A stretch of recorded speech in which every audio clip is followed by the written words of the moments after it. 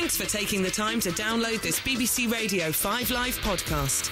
To search for other podcasts you might like, click bbc.co.uk/5live, where you'll also find our terms of use.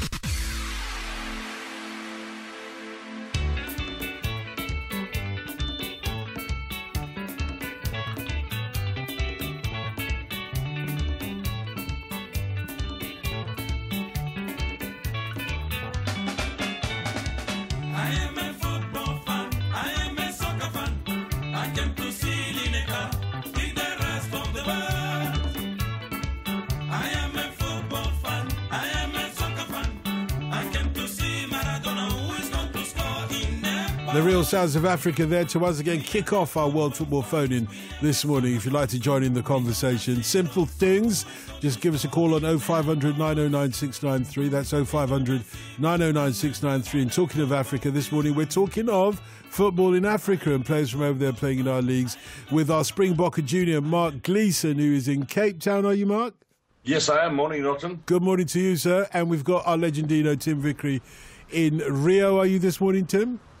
I certainly am, yeah. Morning, Dotton. Morning, Mark. Morning, everyone. And so they're taking care of football in Africa and South America, respectively, and players from over there playing in our leagues. And with your permission, Mark, let's give this Legendinho a chance to crow a little bit, because wasn't it you, Legendinho, that once said you can always be sure that Tottenham will let you down eventually in the league? You can always be sure of that. That's what you said, didn't you? Yeah, I've had a lot of experience of this. You know, you reach half a century and you've seen most things. You know, you sat by the river long enough to see the bodies of some of your enemies float by. Is that the River Lee? Is that the River Lee? Yeah, it is. Yeah, you've also sat by the river long enough to add some tears to the water with a few Tottenham defeats. Yeah, talking of rivers, all I can think about when you said that was lazy bones sitting in the sun. How'd you expect to get your day's work done? But this is a football phone-in, isn't it? So let's carry on. That's the quickest you've ever broken the no singing restriction. The quickest. I must try harder. So for you, Mark Gleeson, this question from Warren in Manchester. Amir Zakir of Egypt was superb at Wigan. How's he heralded in Africa today? Well, he was not the biggest name in African football. I think, in a sense, a sort of a middle-of-the-road export, and I think it's made probably exacerbated by the fact he's Egyptian. You know, they don't get much of a following Egyptian players elsewhere around the continent, but he was certainly one of a vanguard of Egyptian players that made the breakthrough. You know, because Egypt's been so successful and because the league has been so well established over there, it was, for all of its achievement, it was quite surprising how few Egyptian players made the move across the waters at the time when there was this massive exodus of African footballers, and when basically that exodus began. And the Egyptians were certainly a decade and a half behind in terms of exporting their best players. I mean, these days, of course, Mohamed Salah and El Seni and et cetera, all playing around the top leagues of Europe. And if you look at the Egyptian squad announced for the upcoming Nations Cup, it's full of foreign-based players. But, you know, less than 10 years ago, that used to be a fair anomaly, and Rzouki was one of them, an Egyptian international based with a club in Europe. Tim, can you tell Willie in Glasgow about the Santos midfield player that Manchester United are rumoured to be interested in? He's apparently being talked of as the new Fabregas. I don't know who it is. Okay. Who is this mystery man? I don't know. Do we have a name supplied? Well, no, you're the one who does that. Pick out, don't give us the homework. Pick out a Santos midfielder pick at will. out one. Yeah, go on then. Pick one out at will. Anyone. Well, I mean, the big name is not a midfielder, not a Fabregas midfielder. And maybe they're thinking of Thiago Maia, who well, he's not really Fabregas. He's got quite a nice left foot as a central midfielder, but I don't quite see him in a Fabregas mould.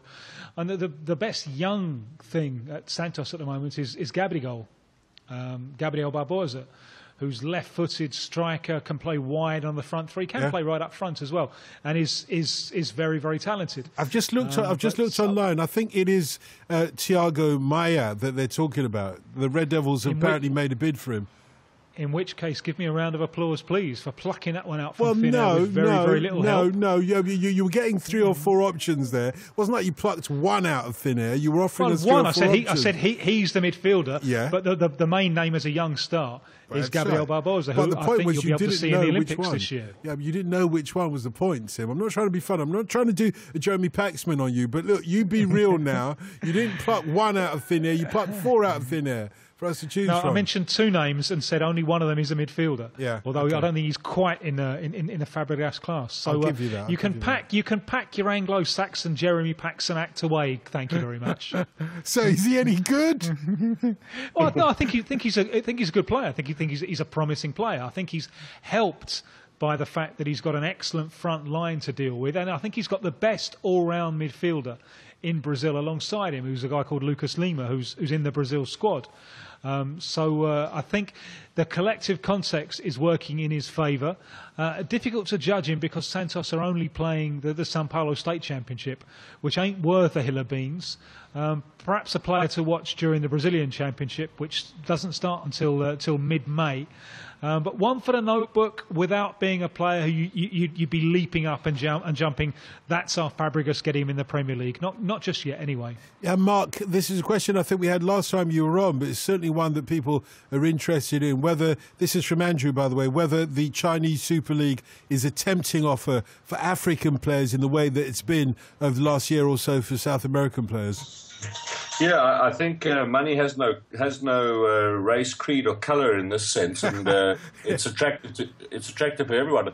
In fact, I think the BBC show World Football a few weeks ago had a very nice interview with Kolo Toure, where he went on about how good it was for African footballers. And I think it's particularly good for players of his ilk in the sense that they're sort of winding down on their career in Europe and particularly in England, in a high-profile league, and then get the opportunity for that final payday, which perhaps up to now has been restricted really to the MLS, which is not that fabulous a payday, I don't think, for players of his caliber. So I think they're all very excited about the Chinese league. We haven't really had much, haven't had many Africans going that way. Obafemi Martins went there from the States to China.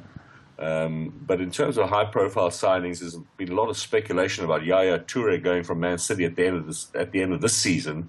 But we wait to see what happens there, and we wait to see, of course, what Guardiola does about Toure, who was no favourite of his when he was at Barcelona. Yeah, are you listening, Tim Vickery? Are you listening and learning? That is how you get a round of applause when you answer a question. Definitively, Mark said, straight away, money has no colour, creed or religion, yeah?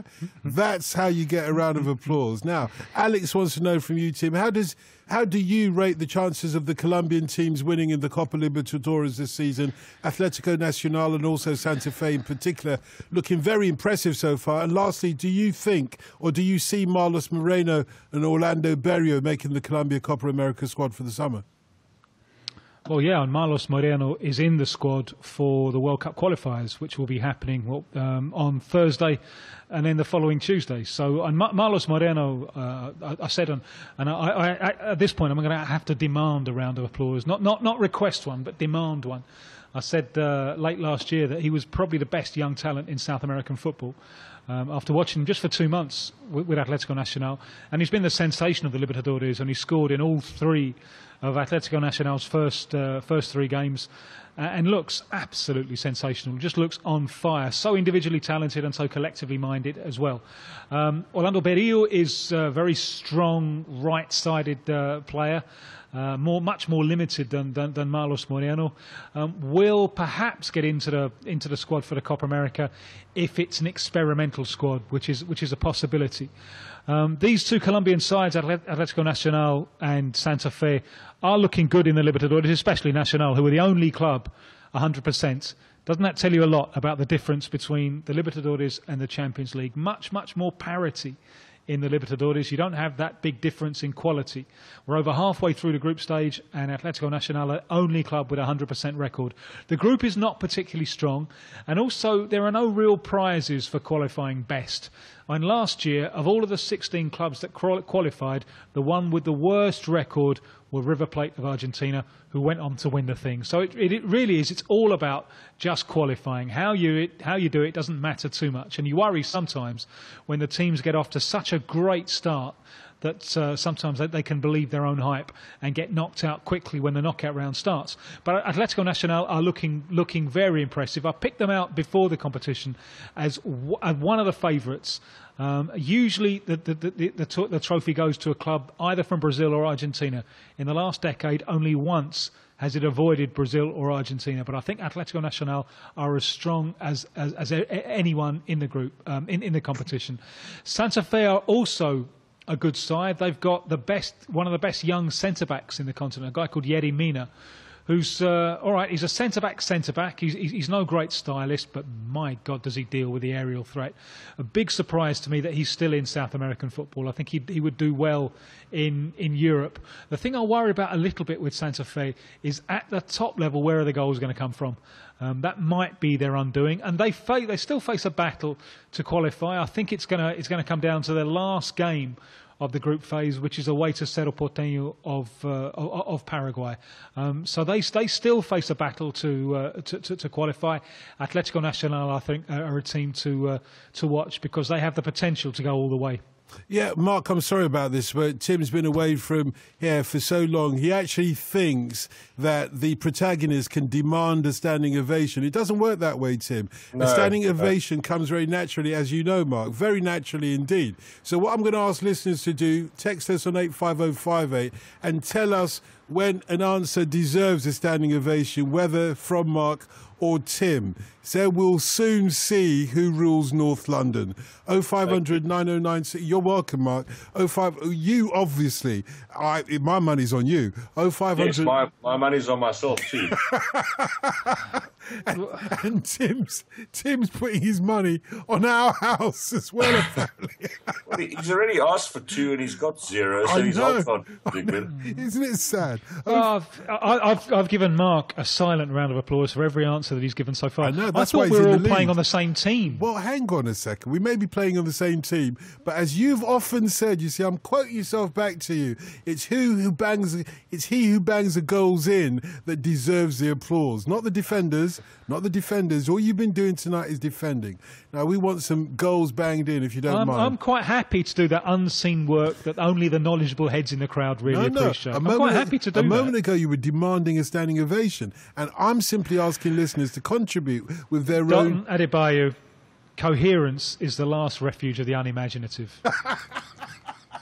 I don't know who said that, but whoever might said well have been that, Oscar Wilde, but it was certainly me. Yeah, but whoever and said that. I'm not even asking for a round of applause. If it happens, it happens. That wasn't a round of applause kind of comment. Anyway, it's back to Mark Gleeson. The important stuff is about the football, but do text us 85058 when you hear an answer that deserves a standing ovation, please. And make sure you let us know who gets that standing ovation, whether it be the Legendinho. The show does. We're all on the same team. I know, of team. course, the show will get it overall. But Mark, Tim, are you worried? Are you worried? No need to be worried. You asked for a standing ovation. We're going to see if you're going to get one. Anyway, as I was asking Mark, this is from our listener. Who's the greatest player from Southern Africa? Is it Kalusha or Benny McCarthy? Who's Kalusha? Kalusha Bwalya is the only player from the region to have been crowned African Footballer of the Year back in 1988 when he was really the star of the Zambian side that did very well at the Seoul Olympics in the days when Africa still sent a full-strength national team to that tournament before it became a sort of an under-23 event. It was a massive breakthrough event for Africa in the sense that they got results, morale-boosting results against European and South American opposition for the very first time. There was a very famous game between Zambia and Italy, which Zambia won 4-1. The Italian side had a couple of full internationals, about 3 or 4, but was made up mainly of Serie A players who didn't have an international pedigree. But obviously, in those days, it was a massive breakthrough. So Kalusha won the African Football of the Year in 1988. He played for PSV Eindhoven under Bobby Robson, although he sort of floated in and out of the side and later went on to play in Mexico. And he is now the president of Zambian football. He was formerly the coach and the captain. now the president of Zambian football. He lives a lot of his time in South Africa, and he's become an executive member of the Confederation of African Football. And there's a hope one day that he might turn out to be the president of African football, because it'd be nice to have a footballing type instead of a political type at the top of the tree. So we look forward to that. He's a wonderful gentleman. Benny McCarthy never won it. And he really had one great year, which was 1998, when he was the top scorer at the Nations Cup, and South Africa, he did very well with South Africa, who reached the final. But on the criteria of African Football of the Year, probably Kalusha should get it. But in terms of a career profile, Benny playing in Spain with Celta Vigo and finishing behind Drogba in the goal-scoring charts when he was at Blackburn, probably cuts him out as the best footballer we've had from the Southern African region. But it is a debate that I think, were you to launch it into this region, would be a rather heated one. So it'd be interesting to hear what people from the Southern African region say. Once they've applauded, perhaps they could then text in who they think is better, Kalusha or Benny. Indeed, and I can tell you that Benny, who I've bumped into here at Five Live, still rocks the style. I can tell you that. He's got a fashion sense about him. Nothing to do with the football. And by the way, Tim, apologies. Margaret says that I should stop bullying you, but I'm not bullying you, am I? I'm just taking the words out of your mouth and trying to make them haunt you, if you see what I mean. It's not bullying. I'm we're hurling friends. them back at me. Yeah, but we're friends. We're friends. In a spirit of contempt. No, not at all. Not in a spirit of contempt. I would truly like to know whether you deserve a standing ovation tonight. As simply that. Anyway, this question for you, for both of you, really. This is from Chris in Newcastle. What is the travelling away fan culture like in your respective regions? Do thousands of people travel from one place to another to see an away match, or is it mainly hooligans? That's his question, Tim. Well, in Argentina at the moment, they don't travel at all because away fans are banned. A lot of the tradition of South American football is on local derbies, city derbies, and it's a big place without transport infrastructure like there is in England. I mean, travelling support in England really kind of only comes in a mass sense regularly with the construction of the motorways. And before that, we've talked about this before, you know, if you're in Manchester, you might go and see City one week and United the next. You might support one or the other, but you go and watch both because you didn't have the option of following the team away. The competition in England was always national. And in a lot of South American countries, really, it's one capital city which dominates. So, you know, the travelling support just has to travel across the city. The idea of travelling to other cities, it happens, but it's not as normal. And there's a story from the mid-70s about the invasion of Corinthians of the Maracanã. It was a decisive game between Corinthians of São Paulo and Fluminense of Rio, here in Rio in the Maracanã. And this is still something which is talked about massively, the invasion of Corinthians fans. They came in there thousands and thousands and thousands, and there were more Corinthians fans in the stadium than there were Fluminense fans. Well, it's a six-hour drive. You know, it's something that, in the context of English football, is not even remotely remarkable. But because it's rarer in Brazil and in South America, this transhumance, you know, this 6-hour journey or 40-minute plane ride has gone down in legend. So the kind of long-distance travelling that England fans do is not as common. I remember when he was a goalkeeper at Tottenham, and Gomez talking about being amazed at the game in Newcastle, you know, away at Newcastle, and the away end absolutely full of Tottenham fans. You know, the distance that they travelled to see their team. It is part of South American football, but long-distance travelling isn't as normal as it is in England. How about in South Africa, Mark? It's really ditto for Africa. It's exactly the same. I mean, the distances on the continent are massive. The transport infrastructure is not what it is in Europe. But I think I'm interested to hear what Tim says about, you know, the motorways being the catalyst. I'm wondering whether it wasn't trains, and it'd be interesting to hear maybe a bit more of an explanation from him about that. But here we get a little bit. But very little, and exactly as Tim suggests, you know, some of the rivalries where you do get a a decent sector of fans from both clubs involved is completely restricted to the derbies, and it is what makes the derbies the extra special events that they are on the African continent. We have some absolutely massive derbies from Casablanca to Cape Town. There are some fabulous games, and a lot of that's got to do with the fact that away fans don't really travel elsewhere. But yes, South America and Africa, the parallels on that particular case are much the same. Casablanca What to about Cape with the Town. World Cup? The transport infrastructure. I think there were investment in trains and so on for the World Cup. Has that really been viable? Has that helped football? Has that helped society? No, there's very little train culture in South Africa. The World Cup, there was a lot of investment in the tourist infrastructure, but it was aimed really at tourism. We had massive overhauls of the airports. They are all swanky, sparkling affairs to this day, and thanks to the World Cup, and there was quite a bit of infrastructural development, particularly around Johannesburg.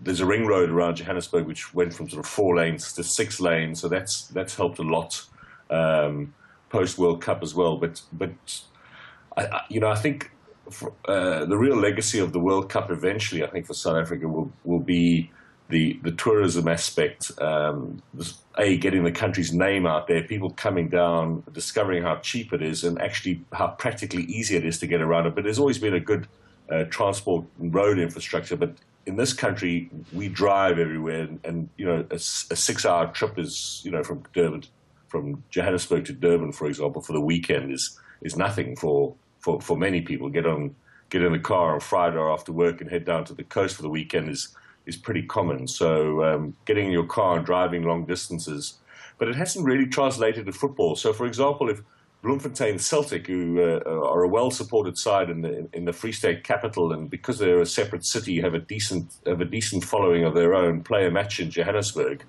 you would have maybe, I don't know, 100. I watched the game on Wednesday in Pretoria, where they had maybe 100, 200 fans, and essentially it's a 4-5 hour road trip, which could be made by thousands. So there isn't really that culture of moving around, and because it's got to do with disposable income as well, I think. But it's just never really been a big part of the football culture here, where people get on the road and go those kind of distances or that kind of time on the road to go and watch their team. Yeah, Tim, you're not allowed to do your famous Black Country accent tonight because. Remember I told you that one of our security guards here isn't too happy about it because he's from the Black Country. Whenever you do that accent, I can't even leave the building without him accosting me because of you. Now, people will remember that last week you famously displayed your Geordie. Do you remember that? Vaguely, yeah. Yeah, well, yeah. You were trying to imitate what Rafa Benitez might sound like in a couple of weeks' time after he adopted the Scouser when he went to Liverpool. Well, not everybody is enamoured with your Geordie. Bernard in Newcastle is with us. Bernard, good morning. Hello, Don. Do you want me to keep the accent until later? Hang on, I thought you were going to do your Geordie accent. Why are you speaking in a Cockney? Well, I can't put my Geordie accent on if you want, you know. That's still sounding Cockney to me, mate. Well, Benitez was interviewed last week, and the picture I had of him was actually of René and Alo trying to speak English with the accent that they put on. Yeah, now you're sounding a bit Spanish to me. When are you going to do the Geordie? What was that, Mark? And a touch Welsh, there's a bit of boil coming. This is true. Bernard, you're sounding Cockney, Welsh and Spanish. When are you going to give us the Geordie? My accent has changed because I'm working on the railways. I had to be understood by people who worked in Darlington and York and further south a lot of the time. Ah, you see. So if I'd actually Southerners, they would never understood me at all. Yeah, you see, you're not in the perfect position to be criticising Tim Vickery's Geordie, then, are you? Well, he can probably do a much better Portuguese accent than me. Yeah, he can. Let's just have another taste of your Geordie, if you don't mind, Tim, just so that we compare it with Bernard's. Do you mind? Well, I don't know what you're after anything, Don. Tim, that was an excellent Geordie accent. So you finally managed to do it. Yeah, I did it by proxy. I got Bernie to do it for me. Yeah. I think that's about as much as we get. And you've got a question as well, Bernard. Yes, who was the Argentine fullback Birmingham City bought? I think it was after a World Cup. Tarantini. Yeah, not to be mistaken with the famous film director. Well, that's why I was always getting the names mixed up. Yeah. Well, one's a hateful eight and the other one's just an inside right. I'll take your word for that. Yeah, I thought that was very clever by me, actually. Round of applause, Dodge. You're on the spot last week, Dotton, with that email I sent you. I hope the one I've sent this week is more easy for you and you can read it out. Yeah, unlike the one last week.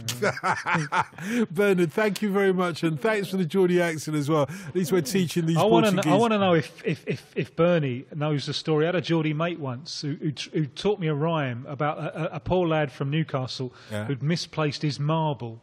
And the first line was, Geordie's lost his pinker. And there were other lines as well, full of like Geordie slang, but I just can't remember them. And I don't know if you can repeat them on air either. That's good. I'm glad that we've lost Bernard. 0500 909 693. We're talking football in Africa and South America and players from over there playing in our leagues. Give us a call. 0500 909 693. And this one, Mark, after the this is from Waze. After the tragic car crash, is Peter Love involved in Zimbabwean football, and where do they rank in Africa? Peter Ndlovu is not involved in Zimbabwean football. He's the manager of the South African top of the table club Mamelodi Sundowns, and by manager I mean the sort of administrative manager, the guy who organises the bus and gets the airline tickets and makes sure that the team is there on time.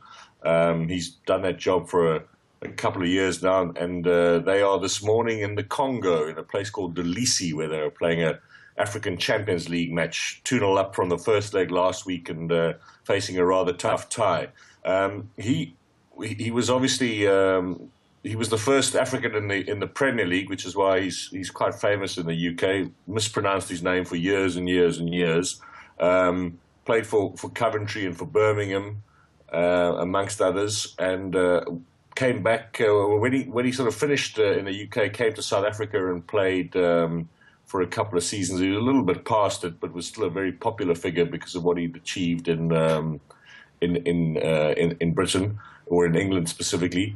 And the story about the car crash is he was driving the car which I think was speeding and overturned, and his brother Adam, who was also a Zimbabwean international footballer, played for many years in Switzerland, was killed tragically in that crash. They're a big footballing family, the Ndlovus from Bulawayo. About 3 brothers played for Zimbabwe, but Peter doesn't, I think, go back to Zimbabwe much, maybe once or twice a year to visit friends and family, but it's very much based in Johannesburg. Yeah, I take your point about the correction of the pronunciation of his name, and I heard you snigger there in the back, Vickery. But remember, if I'd said Peter Ndlovu... you're 100% right. And I remember the bringing it up at the time and saying, I did a lot of stuff on the African service of the BBC, and they said some lady at the pronunciations department or some ridiculous department that you have there had verified that it is Ndlov. Yeah. It's Ndlovu. It's the Zulu word for an elephant, is an Ndlovu. Yeah. It's a sign of respect, and Dotton, given your tremendous singing prowess and your status, you'd be Dotton and Ndlovu if you were in these parts. Well, I should hope so. But now, finding that out, that is the biggest round of applause I can give. I'm on my feet now, giving a round of applause for finding out that he's named after an elephant in Zulu. What other show would you discover this kind of stuff on? The Zulu word for elephant is Ndlovu, so he's Peter Elephant. That's his name. Well, yeah, it works for a boy, maybe. It doesn't work as well for a girl. Vickery in Zulu, by the way, means Cockney man with gold medallion on hairy chest. I know. That is a perfect translation. And I'll tell you who told me that. That was that lady on our translation unit that you so unceremoniously disparaged. She said exactly that. So it goes to show. Department of Useless Bureaucracy. No. Not at all. Suhail in Rio says, I just wonder...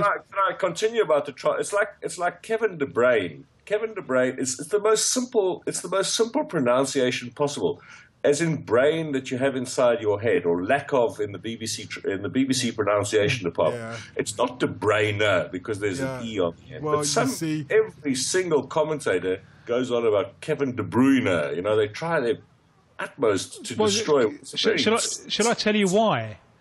The stick that I still get for saying things like Ramirez and Hulk, or Ronaldinho. That's their names, for crying out loud. But there are people there in our beautiful but septic sometimes aisle who think that you're doing it as some kind of pose, you know, or you're trying to be clever. It's almost like institutionalized idiocy. It drives me mad.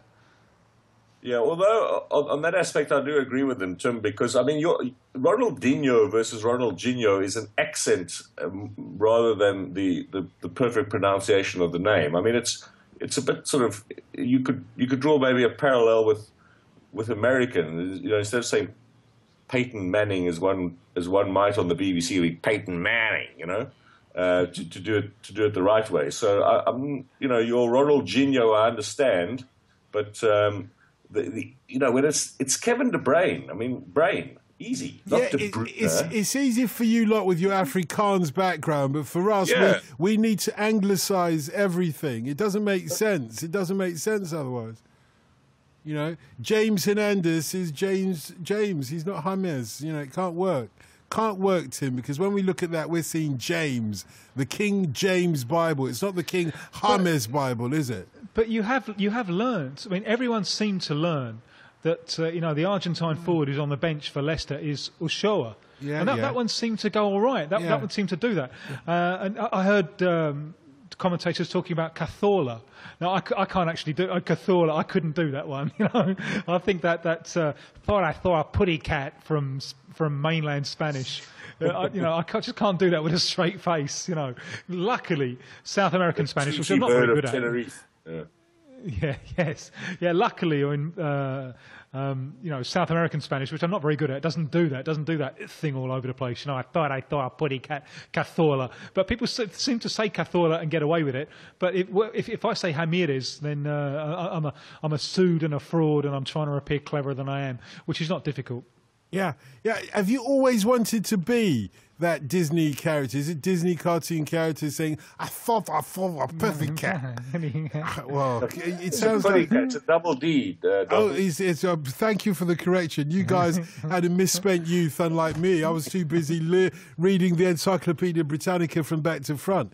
Anyway, Suhail in Rio says, I was just wondering if Tim thinks that this could finally be the year that Paulo Henrique Ganso comes good. He's looked to be in good form for Sao Paulo so far this season, and he got more goals in the Libertadores. I'd love to see him finally reach his true potential and put his injury problems behind him. He's such a classy player. Well, he is a classy player, but his game is not really pass and move. It's kind of pass and stay quite still, admiring the pass that he's just given. Dynamism. I was going to give you a standing ovation, but don't worry, you've already killed it. Go on. The dynamism that you need to play in his position at the top level of the game, I don't think he has. I think that's a real problem for him. And when he was playing over here, Clarence Seedorf talked about this quite a lot. You know, he said, right, this is a player who's very talented, but you know, he plays in a position that in European football or in top class football, that's where the marking is at its most at its tightest. I think had he grown up in Europe, there would have been more chance of him being the kind of midfielder who operates from one penalty box to the other. Remember how, for example, and I never know if I'm pronouncing this name right, Pirlo. Some people say Pirlo. No, the Italian who now plays in the Colonel says Pirlo though, doesn't she? And you know, the Pirlo, the Colonel is our translation expert on this one. And when he started, he played in that old-style number 10 position, you know, behind the centre forward, where Ganso now plays. But it's difficult in modern day football to really shine there, especially if you're not the quickest. So he reinvented himself, dropping deeper, having the play in front of him, and judging the moment to move forward and make a contribution to the attack. But firstly, he's opening up the opposing defence with his quick passing from deep. And I think that's the kind of role that Gansel, had he developed in Europe, I think that's where he would have been. But at the time when he was a kid, Brazilian football wasn't looking for that kind of player. It had the mentality of if you can play, if you've got any talent, you should be operating as close to the opposition goal as possible. I think it's at the age he is now. Also, it's going to be difficult for him to really go on and be the player that at one point Brazilian football was determined that he was going to be. I think one of the things he actually suffered from was an inflated reputation too early in his career. And he got the opinion, he decided it, because he was told he was a genius. It must be difficult to be 19 and 20 and have people surrounding you keep telling you you're a genius. I think it went to his head a little bit. He had those injury problems, and he's now kind of mid-20s. He's going to be 26. He's going to be 26, and you just wonder. But my big question mark against him is I don't think he's ever going to be dynamic enough to be truly effective at the highest level. Yeah, Mark, this one from our listener says, please ask Mark who he thinks will be the first North African country to go furthest in the World Cup. Well, we had Algeria into the group phase in Brazil, and I think on current form and with current talent and the look of their squad, I think they're going to be a good bet to maybe make the quarterfinals in Russia. But I would say Egypt. Egypt at the end of the day, they're still the royalty of North African football, and although they have a rubbish World Cup record and haven't qualified since 1990. I think when they do make the breakthrough, they're going to do it in quite spectacular fashion. Morocco, too, are drawing these days on an incredible amount of talent in Europe from the Moroccan diaspora. There's some really, really exciting players in the Moroccan squad, but they haven't really done particularly well on the park over the last 5 years. They've got Hervé Renard as their coach now, who was he's won 2 of the last 3 Nations Cup, the youngish Frenchman. And he'll make his debut. They play the Cape Verde Islands in 2 Nations Cup qualifiers later this month. And the Cape Verde Islands, of course, are, according to FIFA, Africa's best team at the moment. So that's going to be a good test of Morocco's potential. But I think if they do make it, Egypt, otherwise steady old Algeria, I think they're also looking very good. It's exciting times for North African football at the moment. I wonder whether you think that a North African side, and by that I mean a side from north of the Sahara or a side from south of the Sahara, will get to the World Cup final first. I'm not saying win the World Cup, but which do you think will get to the World Cup final first? Yeah, that's a tough one. I mean, we all wait for the day, and we wait every 4 years for the big African breakthrough, and Ghana was so close in 2010 in South Africa to a semi-final place, but it is the eternal African hope, and I think at the end of the day we'll take anyone, even if it was the Seychelles. I think in terms of depth of talent, it would probably have to come from south of the Sahara, from just North Africa. When we talk North Africa in football, in terms, we basically speak about Arabic-speaking Africa, and I think there you're really just looking at Egypt, Algeria, and Morocco. Tunisia do qualify regularly for the World Cup, but don't really have the talent pool to push on beyond the first round. So out of one of those 3, so you've got to go more for a Cameroon or an Ivory Coast or a Nigeria or a Ghana to fly the flag as far as getting to the semis or the final is concerned in the future World Cup. But when that's going to happen, who knows? Lots of texts and emails about... I've always thought, Mark, with this is obviously just a layman's opinion, but ever since Morocco in '86, the little doubt I've always had about the North African sides is I always think that maybe they can do more, but they don't want to risk unless they really have to. I find them a little bit cautious. Is that fair? Yeah, and they always seem a little bit satisfied with just getting there and picking up a point here. And I mean, when Morocco made it in '86 past the first round, and they pushed the Germans all the way, but they were deliriously happy with the fact that they'd that they'd made it past the group phase, and the Algerians as well. Now after Brazil, I mean, they went back to massive street celebrations in Algiers, basically making it through the first round and taking the Germans into extra time. I mean, that was a huge achievement for them. I suppose, step by step, and let's not begrudge them what is at the end of the day a wonderful achievement given their footballing history and how far they've come. But sometimes you do feel they sort of celebrate mediocrity a little bit too enthusiastically. I had lots of texts and emails about pronunciation this morning. Apparently, there's a YouTube clip of Kevin How did you pronounce it, Mark? The brain. The brain. Inside your head. head. Well, he says, this one of our listeners says, there's a YouTube video of Kevin himself saying De Bruyne. So he doesn't even know how to pronounce his own name, which isn't unusual. Let's go and see the lady in the BBC unit as well. Look, it's not unusual. It's not unusual. I used to call myself Doton Adebayo. I didn't know how to pronounce my own name. James in Washington in Tyne and Wear is with us. And James, we know that Tim Vickery does a good Geordie. I don't know if he could do a Tyne and Wear. Would you give us an exposition of how he should sound if he was to speak from your part? I'm not very Geordie, so I pass on that one. That is a perfect Geordie accent I heard just then via Lagos, Nigeria. But anyway, James, good to have you with us. I genuinely didn't know what accent you had. Tyneside for you. Exactly. James, welcome to the programme. Go ahead. Hello, gents. I just wanted to ask about a young man that plays for Liverpool. I listen to BBC and also on the telly, and each time they pronounce his name, everybody keeps on going Jordan Ibe. And yes, that's a very good example. I did a bit of research on his background because the first time I saw that name, I thought, okay, this is somebody that maybe should be from Nigeria, and I know in Nigeria it's pronounced Ibe, and I kept on hearing Ibe, and I had a friend at work, and he's from Liverpool, and he said, no, that the young man said that's how it's pronounced. And I was a bit shocked. I was like, seriously? So I don't know.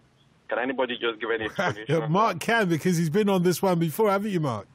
Yes, I have. And, obviously he wants to anglicize himself, or maybe he's a little embarrassed about, or maybe... I don't think it's that. I don't think as he's grown up, I suppose everyone's called him Ibe. That's it. And so, yeah, so that's what it's become. But I mean, you're 100%. It's eBay. Embrace it. I mean, it's a lovely a difficult thing. I mean, genuinely, I'm saying this, and you will know this, James, as well. It's a difficult thing because I grew up telling people my name is Doton Adebayo, and I tell you, till today, people say Doton Adebayo, especially people who I went to school with. They said to me, why did you change your name? I said, I never changed my name. But when you go into a class and the teacher, whatever you say, decides to anglicize it, what can you do as an 8-year-old or as a 9-year-old or as a 10-year-old?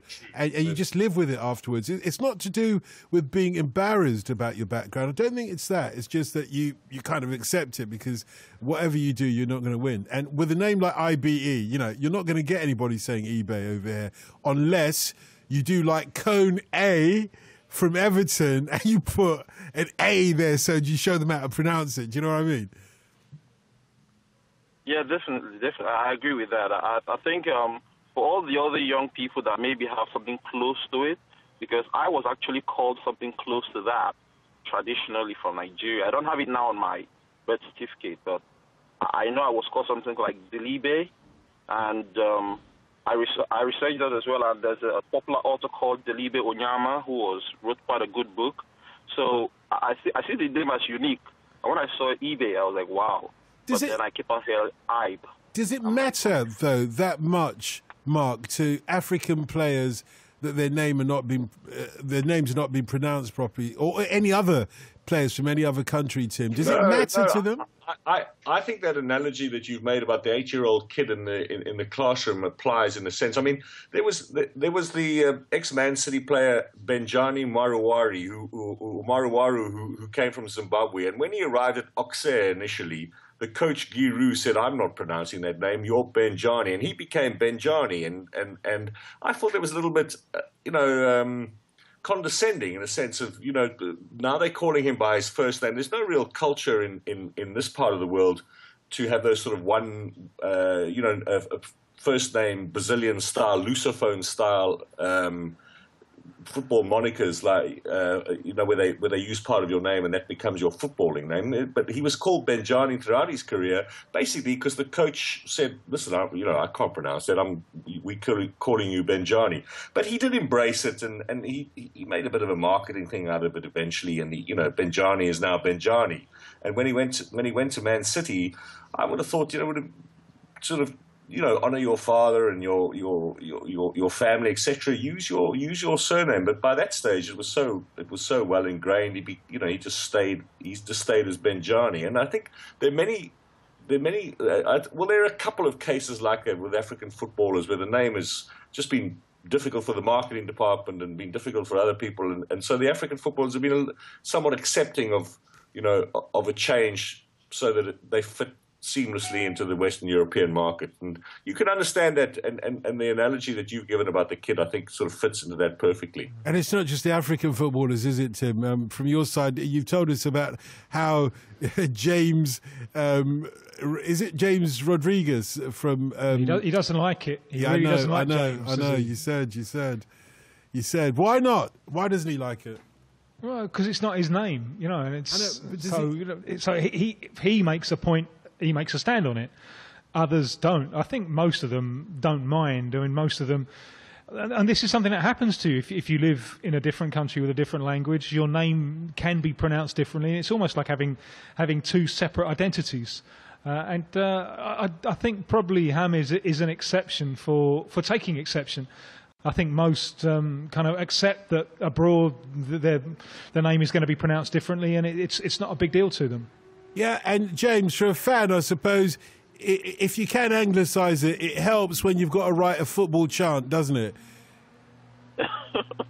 Well, I think the talent should always stand, make him proud that he's talented, and I think he should stand up for his name. Yes, but it's also the pronunciation. As we say in Nigeria, what does it matter? He's such a good footballer. What does it matter if we call him Aib or Ibe? What does it matter? Let me tell you this joke that happened like last week at work. I've always my surname is Ebere. It's I call a lot of people say call it wrongly. And I walked into this room where they had like 7 people sitting, and they all were like happy to see me, and they were like, "Oh, James Ibri," and I laughed, and they were like, "Why are you laughing?" And I was like, "Well, for the last 5 years, you've been calling my surname wrong," and their faces went red. I was like, "Hey, well." At least they didn't. At least they didn't call you Adebayo. Dotson Adebayo. Or like one of my managers that called me James Beer because he couldn't call it Bear. And the best one was when I went to a shop to buy something in North London, and Adebayo was playing for Arsenal, and I started spelling my name as I'd been doing for the last 50 years in this country. And I said, "I know how to spell Adebayo. It's got an R at the end, innit?" I said, no, that's the wrong bloke. Anyway, James, it's been fun. When are we going to meet like this again? I don't think anytime soon, because this might be hard. No, because I like to talk with my Nigerian accent. You know that? Come on, James, give me a call. 0500 909 693. 0500 909 693. We're talking football in Africa and South American players from over there playing in our leagues. And thanks to James in Tyne Wear, the discussion by text, emails, and on Twitter is all about pronunciation of footballing names, particularly African names. You'll be pleased to know Mark Gleeson, our Springboca juniors, with us in Cape Town, taking care of any questions you might have on African football. The Legendinho Tim Vickery is in Rio answering any questions you've got on South American football and players from over there playing in our leagues. This one from Sam for you, Mark. He says, African footballers' names, examples, Fred Friday, Danger Fourpence, Christ Bongo. Any more? Christ Bongo played for the Congo. I remember him. I haven't heard of the first two, but yeah, I mean, those kind of patronising examples of ridiculousness are there here and there, but that's the guy's name, I know it's the guy's names, but I mean, even over here, when you have a name like Georgie Best, you expect him to be the best, and you play on that a little bit. Clyde Best, you're not quite the best, Clyde, but Georgie is the best. Clyde was the best. He was the best from Bermuda, if I remember correctly. Yeah. To that respect, but I was just thinking in the English First Division as it was then, Georgie Best had to be best. It couldn't be called Georgie Best and be the worst, if you see what I mean. And it's only a little bit of fun, isn't it? Do you think it's disparaging or disrespectful of the footballers? No, I just think, Danger sixpence, so, that's... It was fourpence, I think. Was it four? Yeah, I must say, I've never heard of him. That's inflation for you. I was thinking it would have been better if it was sixpence. But anyway, apparently there is a footballer called Danger Fourpence, and I don't know who he played for. But thanks for telling us that Christ Bongo played for the Congo. Yeah, I saw him play, Christ Bongo, but he's not Christ Bongo. No, apologies. And I think Christ was probably shortened from Christoph. Yeah. Well, that makes sense now. But the fact that he played for Congo and his name was Bongo kind of just produces a smile. It's not disparaging. I'm sure he's a great player, but it does produce a smile. What about this one? Tony in Liverpool says, can you ask Tim how he pronounces the name of Chelsea player currently on loan to Juventus, Juan Cuadrado? Does he put a pause twixt his first name and surname, or does he, like the Five Live commentary team last Wednesday, say it as one word, which had me giggling like a 12-year-old? Well, usually Juans, they don't like being Juans, so they'll use the kind of second name. So he's Juan Guillermo Cuadrado. Like Riquelme is a Juan. He didn't want to be a Juan, he wanted to be a Roman, so he was Juan Roman Riquelme. Kind of Juan, I think, is seen as a little bit ten a penny, so you don't want to be Juan, you want to be that second name. Yeah, you don't want to be the Juan, you want to be... Well, anyway, I tried, didn't I? It wasn't even worth a giggle. OK, lots more to talk about. 0500 909 693. This is for you, Mark, from Chopra, who says, why geopolitically have we seen an emergency of quality Ivorian and Ghanaian footballers recently? I don't know if I could answer that properly in the causes. I do think these things sort of go around in stages and circles. I think we've had from that area geopolitically, ironically, not that much stability in the Ivory Coast at the same time as they were really coming to the fore, but on the back of a very exciting generation of footballers, and perhaps a much improved academy system through which the likes of Yaya Toure, etc., came through. But then, Didier Drogba, who was a big element of that, was basically raised in France and probably has the French school of football. Ivory Coast has the French to thank for Drogba's prowess. And Ghana has been, Ghana's a very stable place, but always has been, and it's a wonderful country that really works well. But then, you had a glorious period for Nigeria in the 90s when geopolitically Nigeria wasn't all that stable either. So, I don't know if they emerged because of those reasons or why they emerged because of those reasons. I think these things all work in cycles, and we're probably going to see a little period of North African dominance now in the African game, maybe over the next 5 or 6 years. If you look on paper at the quality of the squads and players that they have available, and wouldn't that be fairly ironic at a time when, geopolitically things are not as steady as they once were in Egypt, Algeria, Morocco, etc. Or indeed in the Ivory Coast, as we know from the terrorist attacks there last week. But interesting. That's a good point. Yes, interesting that our listener has chosen one country from Francophone Africa and the other from Anglophone. Well, they're neighbours too, But Ghana has had very little. I mean, they had a whole civil strife in the Ivory Coast, really, when the football team was beginning to emerge, and Didier Drogba played that massive role in helping ease the tensions, and that was basically fairly much a ethnic religious thing between the sort of Muslim-dominated north and the Christian-dominated south, and echoes of that are still sort of streaming through society in the Ivory Coast. But at the same time, the football team is doing better than it ever did before. But isn't it interesting, though, when we talk about the Ivory Coast, we saw from last week's intervention by France, for example, after the terrorist attack, at least to make itself available to send troops to help the Ivorians out in their battle against terrorist attacks. We saw that connection between what was the former colonial masters is still quite strong in Francophone Africa. Very much so. And I mean, they've got bases all over the place, the French. So, to move those reaction forces into position is a fairly easy task for them. And their connections with their former colonies are much stronger than the Anglo ones. And we know, don't we, that there is a much stronger line between those Francophone countries in Africa to France or the French leagues when it comes to football than there would be for the Anglophone countries. I just wonder whether there's an answer in terms of, well, Ivorian players are more likely to get into the French leagues a lot quicker, and whether that develops them playing in an international field and that develops ultimately the national team. Is there an argument that could be made in that way that can't be made for Ghana, for example?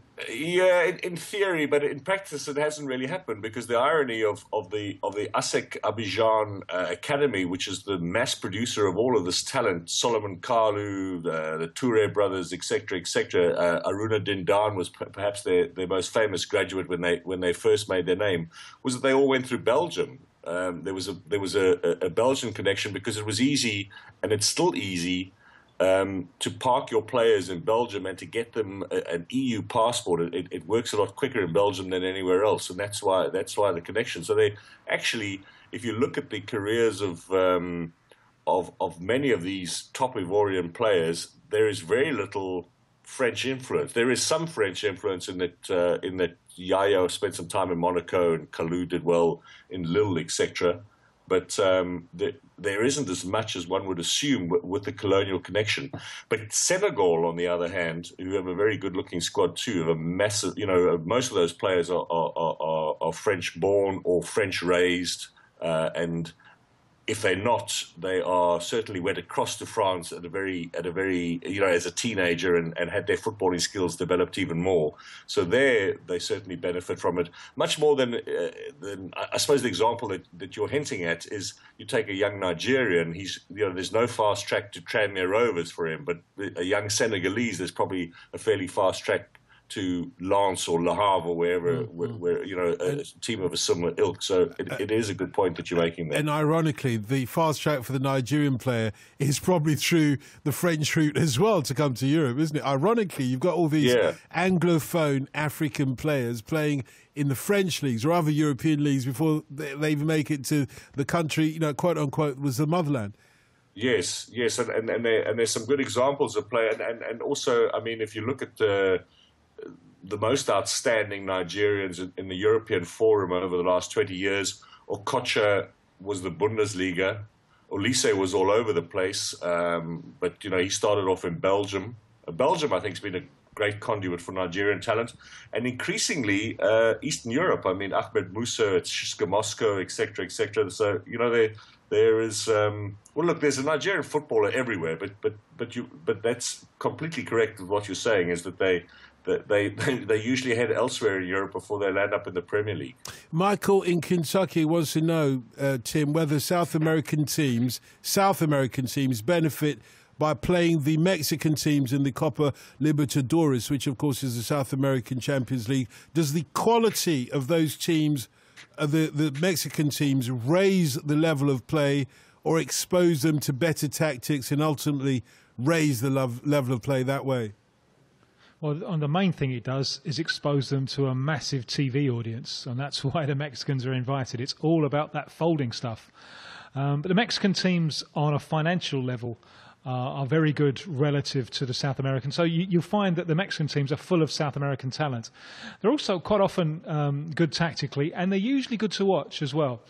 I think the problem that the Mexican teams often have is that the knockout stages of the Libertadores, they will tend to coincide with the playoff stage in the Mexican Championship, which means that if the Mexican club is fighting on both fronts, if it's still with a chance of winning league title, and it's in the Libertadores, they can be caught up in an absurd fixture pile-up at times.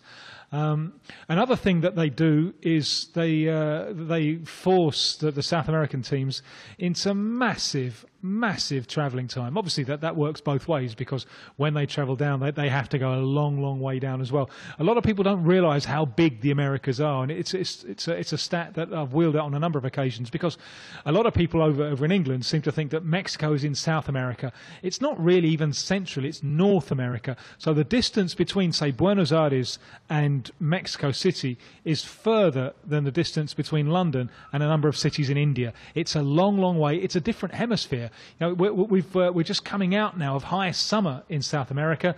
When the teams have gone up to Mexico, it's a long journey into the depths of winter. So it's a lot of travelling. It's a lot of travelling time. You wait till President Trump has his way. Mexico will no longer be in North America, I assure you. It'll be very well in South America. There'll be a long line separating North America from Mexico, I can tell you that. What it's going to be interesting to see in the future is whether there is some kind of Pan-American championship for clubs. There is some money behind this already, behind this idea, because the US is the MLS money still there in CONCACAF and CONMEBOL? Well, the money would be coming from TV companies, and the money would be very attractive to both CONCACAF and CONMEBOL, I think, although there are administrative problems there. It's a kind of natural mix, a natural fit, because the MLS, the teams kind of have this momentum, that they've developed fan bases and so on, but they don't have the tradition. They're lacking in that a little bit still. Whereas the South Americans, they've got tradition to burn. You know, they've got loads of tradition, but they haven't got the money and they haven't got that positive momentum going. So you can see that as a nice little mix. The South Americans and the North Americans, they're each giving something to each other. But the thing that mitigates against it is the travelling. The travelling time would just be insane, which is why I think a more feasible solution would be a tournament, played every year or every other year, bringing, say, the 4 best teams from South America, from our Copa Libertadores, with the 4 best teams from the CONCACAF Champions League. That way, each region protects its own identity, and you still get the benefit of this joint competition. So that's what I would like to see in the future, I think. You know what you were saying a few minutes back? Sorry, Mark, did I interrupt you? Go ahead. Yeah, I just wanted to ask Tim a question about the Mexican participation, because I saw that in the CONCACAF Champions League semi-finals there are 4 Mexican clubs. Now, are you allowed to... Are they the same clubs who are competing in Copa Libertadores, or are they a different set of Mexican sides? Because if they are, then in effect you've got 2 chances to go to the Club World Cup, which is a little unfair. Wrong, you haven't, because so if a Mexican side wins Copa Libertadores, they don't go as South American representatives. Correct, that's right, yeah. Twice Mexican sides or 3 times now, Mexican sides have reached the final. They've never won it. But if they were to win the Libertadores, you're right. The losing team from South America would represent the continent in the Club World Cup, and it is different teams. So the best Mexican teams aren't even in the Libertadores usually, because they're in the CONCACAF Champions League. Oh, do they pick that one because they obviously get the chance to go to the Club World Cup? Exactly. All right. Right. Well, round of applause. Thanks, Tim. Yeah, no, he hasn't had a round of applause yet. I've asked listeners to text us on 85058 when he deserves a round of applause, or you indeed, Mark, but neither of you had a round of applause just yet, so you've got to work harder. Another 40 minutes or so of the programme to redeem yourselves. Remember what you were saying a moment ago, Tim, about you being the quiet defender, quietly doing your work, not getting the plaudits of the striker. Well, Tom in Luton wants to tell you about somebody just like that. Tom, good morning. Good morning, how are you? Yeah, very well, thanks very much. So we're talking about somebody who is in midfield, defensive midfield, quietly doing his job, not getting the plaudits of Jamie Vardy and the like, banging in the goals, but nevertheless perhaps the most influential player for Leicester this season. I think he's getting his plaudits now, eventually. But yeah, it just ties in with what you were saying a few minutes ago. N'Golo Kanté, obviously, a massive player, a lot of pundits have come out and said could be player of the year this year. Basically for Mark, are Marley, a little bit disappointed? Was he on their radar to play? Very much so. Very much so. And there's a fascinating battle going on at the moment between several European countries, and France and Holland are the two that's come to mind, and North African countries and West African countries around some of the more exciting talent that has emerged over the last 6 to 9 months. And it's interesting how France are going to use him. Because these are friendly matches that they're playing. I think they're playing the Dutch, and then I'm not sure who they're playing on the Tuesday thereafter. But even if Kanté plays for France, he's still eligible under the FIFA rules to play for Mali because these are non-competitive internationals. They have to use him in the European Championships in some form to get him tied down. But there is really now the temptation, and the Dutch did this with El Ghazi, the very exciting Dutch-born of Moroccan descent player, the striker for Ajax Amsterdam. They used him last year towards the end of the European Championship and gave him a couple of minutes because the Moroccans have been breathing down his neck, offering him inducements, etc., to come and play for them. And it goes on and on, almost month by month now in Africa. Is a young African talent gets. Or a young, let me put it this way, a European-born or European-raised talent with the possibility of dual nationality gets approached by the Africans in particular because they're looking for those kind of players. I mean, they're ready-made, they're talented, they're playing in the top leagues in Europe, and they're all great assets for African national sides. And I think the Europeans are getting really irritated by it now. So it's fascinating to see, who goes where and who decides on. And it must be very difficult for those players too. The emotional pull of family versus the practical sense, perhaps of and the influence of club. But Mali are very disappointed about not getting Kanté. But I think they gave up the fight a couple of weeks ago now because they announced their squad the day before the French did, and he interestingly wasn't in it. And I thought they would name him anyway just to sort of make the point and to leave the door open, but they didn't. But Tom, so, on the other hand, obviously Mahrez was playing nowhere near the level that he is now. That's a bit of a coup for Algeria to have Mahrez rather than him playing for France. Yes, well, it's an answer that you probably never, an honest answer you would never get from him in a public forum. But Mahrez was, I hesitate to use the word nothing, but he certainly was not on the radar internationally in the way he is now when the Algerians first spotted him. And he would have been delighted at that stage. I'm making a presumption now, but he would have been a French League One, League Two player. The Algerians would say, "Come and play for us. You're obviously Algerian. He has a passport." And his international career was well underway before he signed for Leicester, and he was a bit of a nothing signing initially when he went to Leicester, and he's now become a world star. And he probably does have a moment or two when he sits down and thinks to himself, you know what, if I'd been patient, I might have eventually paid for France, and maybe that might have been an ambition of his. It might not. He might not have ever wanted to play for France. You're never really going to get a straight answer on that from him. I fancy that there are a couple of these players who make that call early on in their career and then think, I could have maybe played for the country where I was born rather than the country from where my parents come from.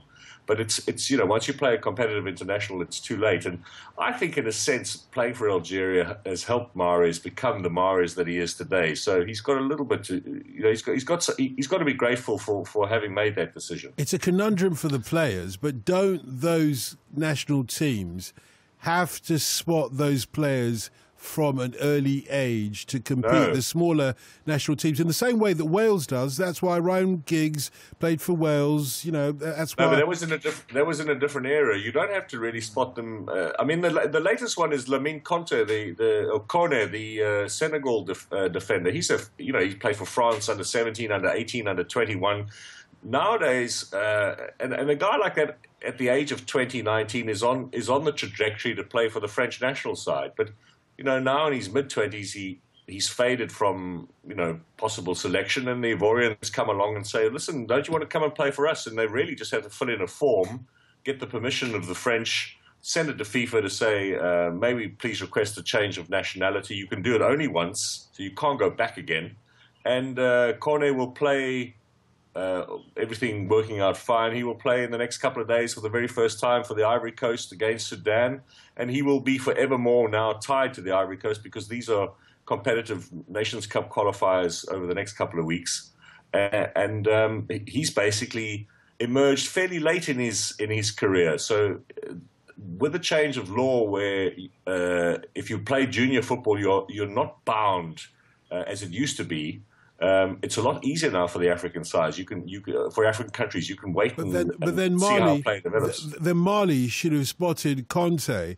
And Tom, the great news is that Mark hasn't corrected us on the pronunciation of Conte, so we can stick to that. But Mali, the reason why you can't feel sorry for Mali, they should have picked up Conte a long time ago before the French did. Or did Conte change when he came to Leicester in the same way that Mahrez has, Tom? Yeah, I think there are Mahrez-esque parallels with him too, and Mali might have been happy with what they had, and Mali might have thought that they had better players than Conte at the time.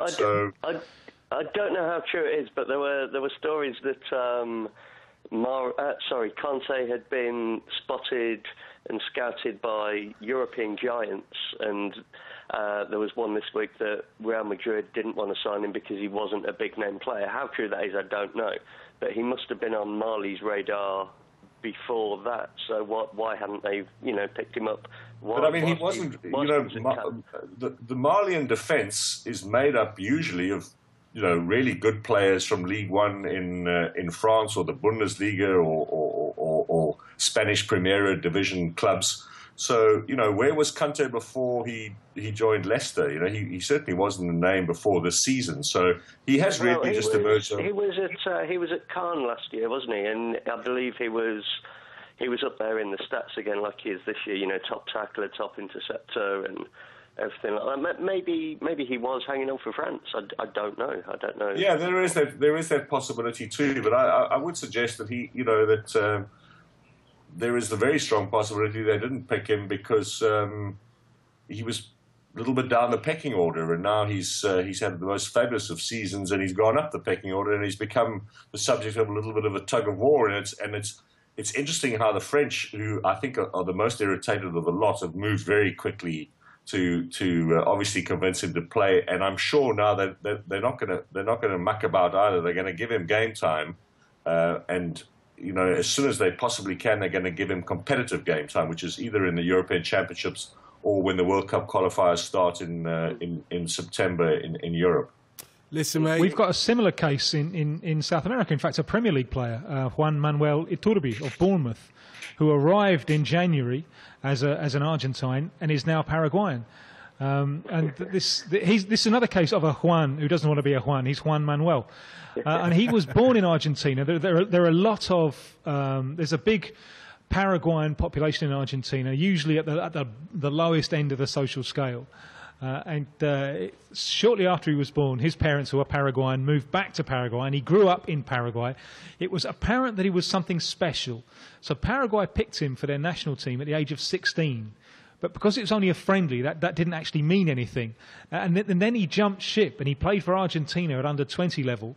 And I think he wanted to be Argentine then.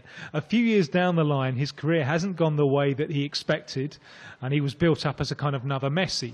He's looked at the Argentina squad and I think, well, I'm not going to get in there. He's not getting a game for Bournemouth. Do you know what? I think I'll be Paraguayan now. So, and he put it on Facebook or something. He put this heartfelt message of, I'm really sorry if I've upset anyone. I've always been torn between these two countries, but from now on, I'm prepared to sweat every last bucket, every last drop for Paraguay, and he's in their squad for the World Cup qualifiers. Yeah, Tom, thanks a lot for setting up this debate. A very fascinating one, actually. I'm sure we'll get lots of response on that as well. But, Mark, how about Roger Christmas? I think he was a sub. This is from Andrew in Manchester. I think he was a sub in the same squad as Roger Milla for Cameroon. Mispronunciations. He used to drive me crackers when Jan Mjölby signed for Liverpool, and all the commentators vied with each other to find the most bizarre pronunciation of his name. Molbu, Malbo, etc., etc. They should have just come to me. Mjölby. Easy as that. And I suppose... It's like, the one that irritates me the most is Dirk Kuyt. Yeah. Kite. Dirk Kite. No, yeah. not Kite. He's not. It's Kate. No, to you it's Kate. As in the Duchess of whatever she is. Yeah, it's so simple for the English tongue. But it's Afrikaans. I keep telling you that. We speak English over here. You know, all those children rioted in Soweto. Just remember those two. Those children rioted in Soweto so that they didn't have to learn Afrikaans. Can we not have a break here? Do we have to learn Afrikaans when we're trying to speak English? I'm sorry I had to bring that up. 0500 909 693. Got another half an hour of this World Football phone-in to go. I promise you, we will not bring up any other apartheid history between now and 4 o'clock. Unless we have to, of course. Sanctions now. 0500 909 693. As ever, we talk South American football with the Legendinho Tim Vickery in Rio and players from over there playing in our leagues. And we've got our regular guest from Africa, the oracle of African football with us, Mark Gleeson, who is our Springboca junior in Cape Town, taking care of any questions you've got on African football and players from over there playing in our leagues. We've got some questions for a Brenda. Not sure what that's about. Maybe we'll come back to that in a moment or two. Tim, do you know what that's about? Anyway, we'll come back to idea. it. I know, I didn't think you would. But we'll come back. I'm still getting the phone calls. I'm still getting them from. They start every day, 8:45 in the morning. Yeah. Brenda Flores Santana. No, it ain't me. Yeah. Stop. But they won't. And still they come. How do they all find me? I don't know. It's gone on Twitter. It's gone around the world on Twitter. You know how these things are. Exactly. Look for the shining gold medallion. This from our listener. Love the show. Haven't missed an episode since I discovered the podcast in 2007.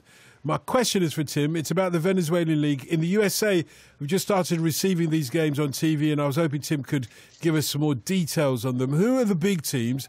How's the quality? Also, I've noticed multiple all-female officiating crews, which is great. Is this common? Well, Venezuela, their women's football team is also developing. So it is becoming more common, I think, which is good to see. The Venezuelan League, and Venezuela is the country in South America where football was slowest to take off. You know, culturally, this is quite funny given the political situation, but culturally, very much in the orb of the United States. So it's sporting wise, and baseball has always been the main sport. I love the way they write about a home run. They call it a honron, Jonron, honron. That's the way that they've kind of Spanishized home run. I suppose you're going to want us to pronounce it like that from now on, do you? No. Okay. It's a home run, apparently. Yeah. Not that I know very much about baseball. If you build it, they will come. If Venezuela tried to implant a football culture. It staged the Copa America in 2007. The national team had already started winning some games. They'd always been just making up the numbers, but they'd started winning some games, and it had enthused people. And the Venezuelan League was traditionally, I think, more about immigrant communities, you know, a Portuguese team or an Italian team or a Spanish team, something like that. But in recent years, it's gone well beyond that, and it now vies with baseball to be the number one sport, but it's got all the problems of launching a league in the globalised era. In that, the thing that was the driver for the popularity of Venezuelan football was the national team. What happened with the relative success of the national team?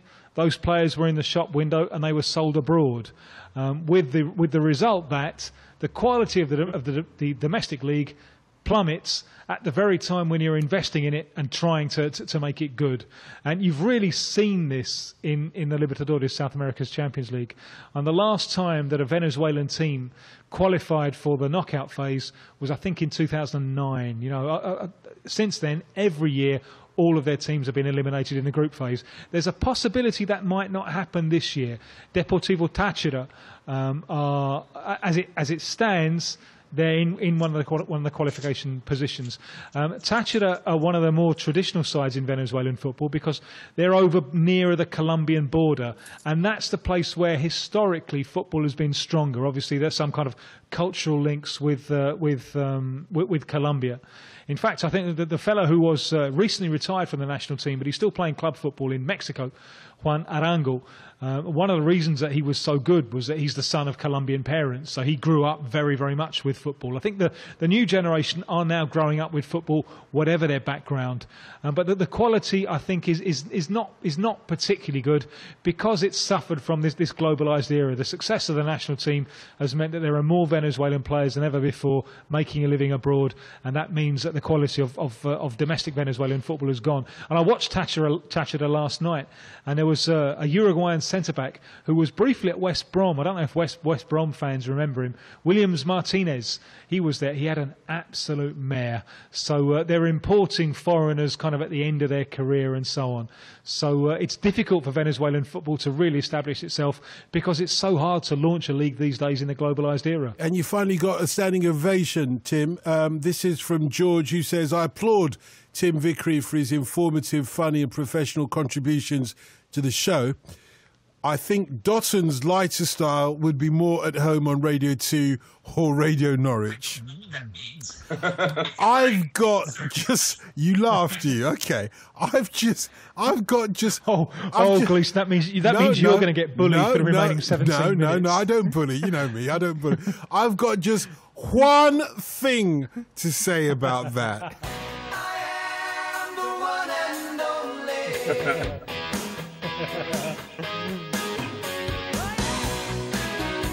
Well, okay, I think we've made the joke now. We don't need to hear the whole tune, you know. Djazmi, Dotton's new policy of playing the music rather than singing it. Could we keep it up? I can keep you uppy. Strike. I can keep you uppy. You know that I was made for that game, so anytime. Yeah, you will never hear me sing again, I promise you. Well, at least not tonight. I can guarantee you that. This one for you... well, it's for both of you, really. Who are the best African and South American managers likely to be available this summer? As a Man United fan, I feel like a top job will be open soon. So, who from your region, first, Mark, could take that top job? Anybody? Well, the top managers on the continent here are mostly expatriates, and I mean, if you're looking for a new exciting talent that in the sort of or a maverick talent and maybe in a Bielsa kind of category, you've got to look at South America. Africa's never been an exporter of managers. We've never actually had an African manager, a real African manager, and by real I mean brought up on the continent and worked on the continent and earned his spurs on the continent, go across and take a job at any level, any professional level in Europe. There are a few now. Managers of African descent. Probably the most successful has been Lito Vidigal in Portugal, who's done a couple of the sort of Premier League clubs there. He's an ex-Angolan international, but brought up in Portugal of Angolan parents. And we do follow his progress because he, hopefully he might open the door for other former African internationals. But in the true sense of an export from African football to Europe and bringing something fresh from this continent. We're still waiting for the first man to make his move across. So why is that? Why is that? I mean, on what level would you say? I think Africa has a long history of being taught rather than teaching. On a football level, and most of the top jobs on this continent still go to expatriate managers. So when you're not developing your own managerial and coaching talent, you're not going to be able to teach the world much. But the African footballers who have, in your words, been brought up in Africa and trained and played and experienced and managed in Africa, what level would you say they were on in comparison to the English leagues? I know when Sean Wheelock used to be part of the team, he was always getting questions on where he thinks Major League Soccer would fit into the English leagues. And he would always say, well, it's probably Championship. And everybody would scoff with laughter, thinking, that's a bit of an exaggeration. But where would you say that the level of African managers, those that are brought up and have done their pay their dues in Africa, what level would you say that they were in, the best level that they could be in the English league, do you think?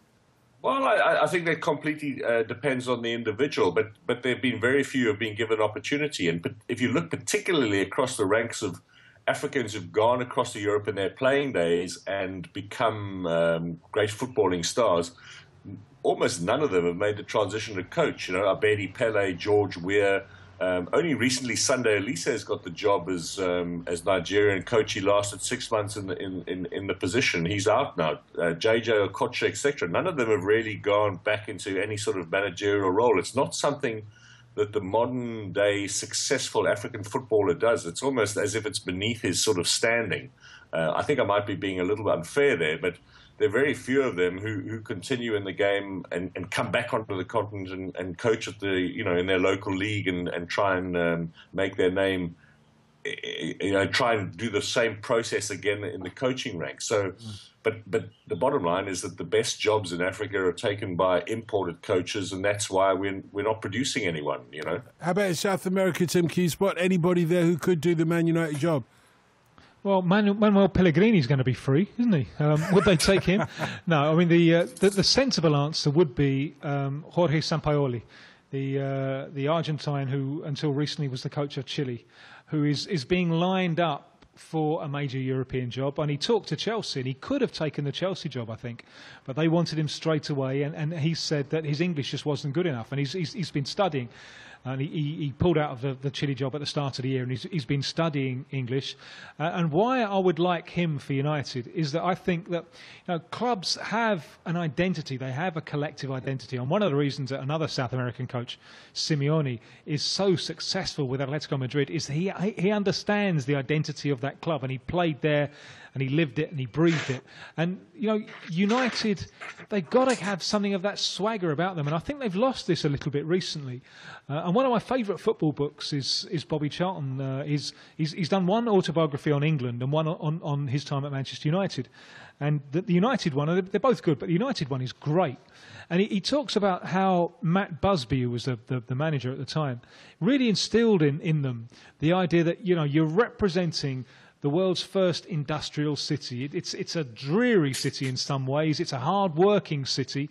It's a city where the mission of the club is to provide some colour. So you want some swagger from United. And I think maybe they've lost a little bit of that recently. And Sampaoli, his football comes with a swagger. He wants to attack. He wants to play in your half of the field. He'll throw men forward. It's great to watch. So I think he would be a good fit for I dread to say it, for the Manchester United brand. Colin is asking whether either of you chaps have a sporting hero outside of football that perhaps could inform football or footballers. Mark? I'll tell you who I really liked as a kid was Clive Rice, the cricketer. But how he informs and impacts on football, I find it very hard to find the connection. Tim? Muhammad Ali. I was born the day that he fought for the first time as Muhammad Ali, and he won the title as Cassius Clay against Sonny Liston, and then the rematch was the day I was born, and then by then he'd become Muhammad Ali. And what I think he has to teach top level footballers is the relative importance of things, because the gesture of Ali to give up everything that he'd worked for in order not to go and fight the Vietnam War because he didn't think it was a just war. You think about that decision at the time it was taken, and he lost everything.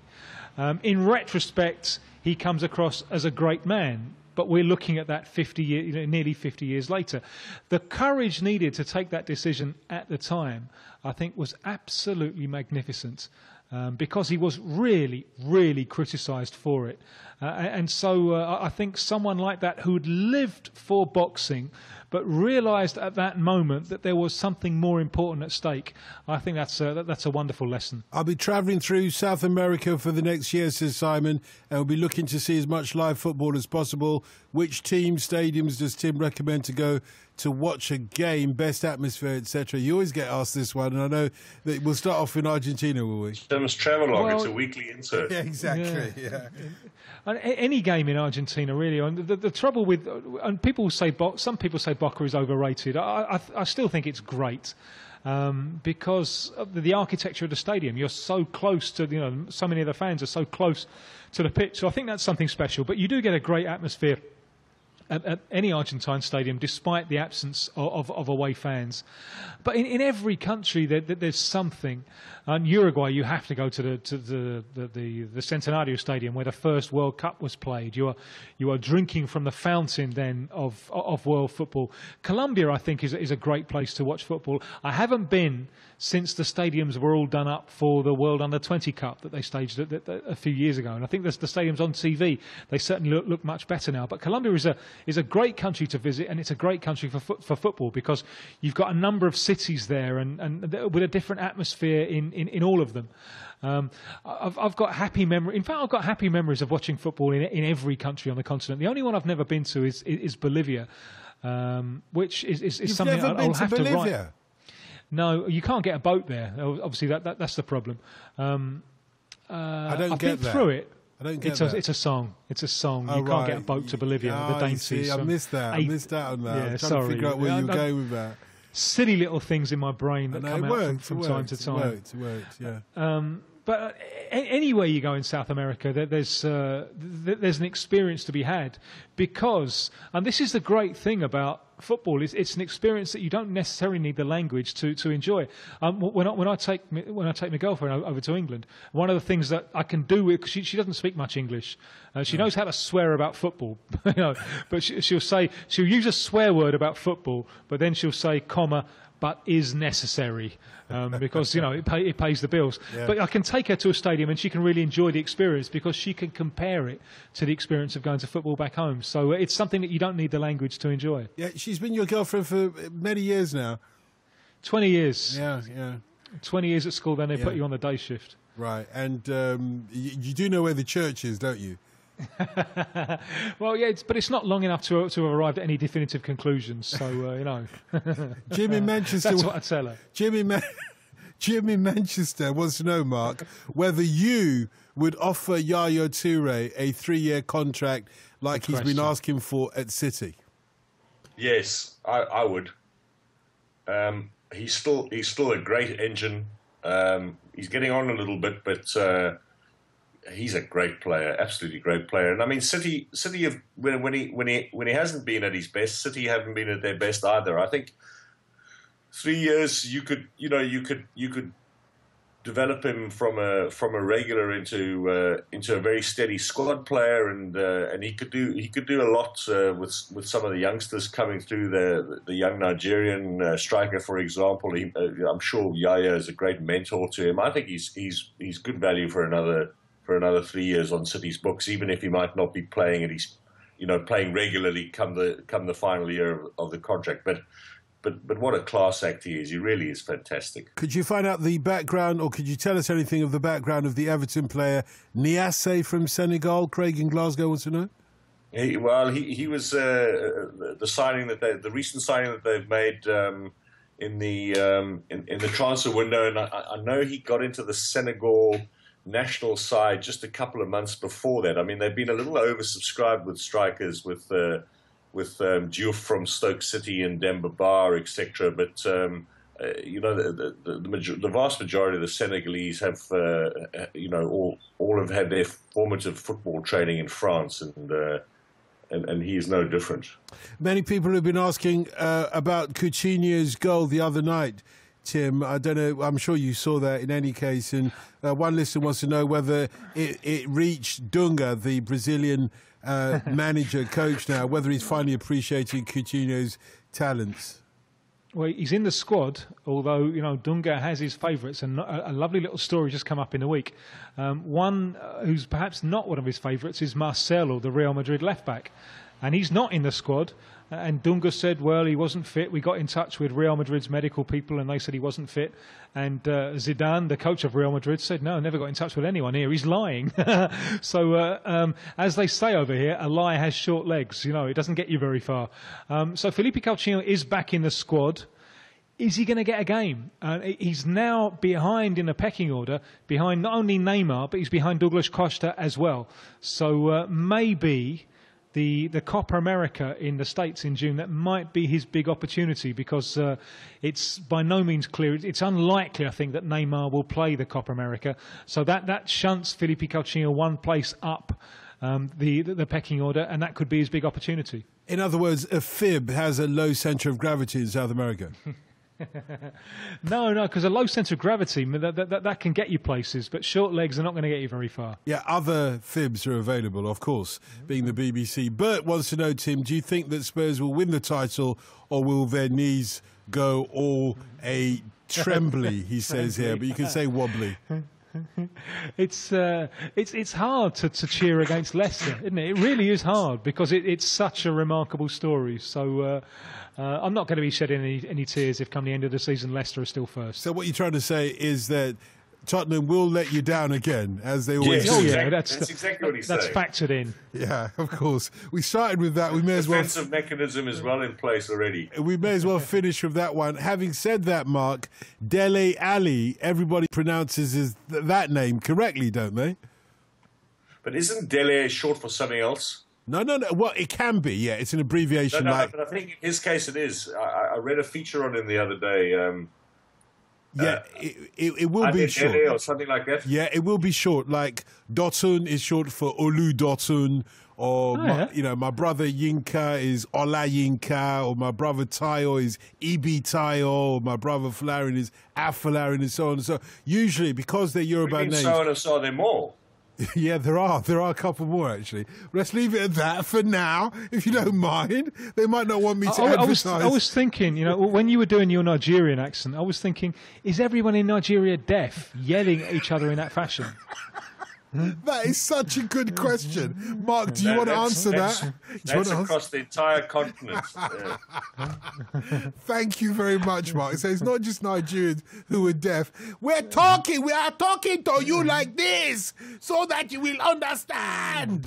There is in this country a very funny advert for the state telephone company where a man in a rural hut gets his first telephone after all these years, and he calls the neighbour, and they go through the whole with the soft music, and he picks up the phone and he shouts across in the phone, "Oh Lord!" across the valleys, and it's the play on everybody shouting at everyone else, even though they now have a telephone and no longer have to shout across the valley. Yes, a country of the vuvuzela, after all. You don't need to shout when you've got a vuvu. That's it from us, though, for this phone-in for tonight. We'll resume this phone-in again next week between 2 o'clock and 4 o'clock. For now, Mark Gleeson, our Springboca Junior. Thanks very much as ever, Mark. Thank you. And Tim, many thanks for this, and we'll watch as Tottenham lets us all down again, shall we? Tim, thanks very much. My pleasure, thank you. On digital and online. This is BBC Radio 5 Live. bbc.co.uk/5live.